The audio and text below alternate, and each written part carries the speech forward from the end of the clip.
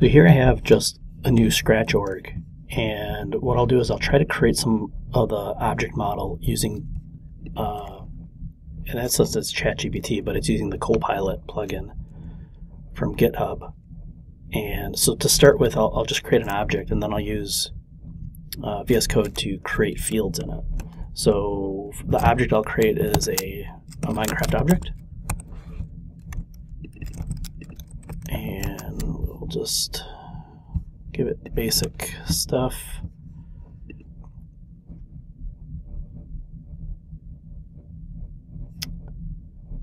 And now that I've got that object created, I already have my VS Code linked to it, so I will pull from it, and it will grab the object that I created. So if I look in here, I now have the Minecraft object. So now I can create a field in here if I just go into the XML and I give it a clue as to what I want it to create. So let's say we want to create like a seed field. So we'll just say create seed of type text. Maybe I'll say seed field.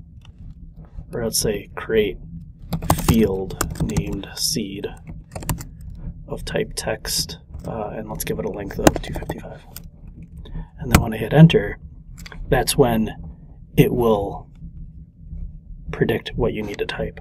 So here, if I tab now, it will accept this, and I notice that it's not complete. So if I hit enter, it will fill in the next thing. So it's got the length, it's got it of type text. So if I take this then and save it, and then push,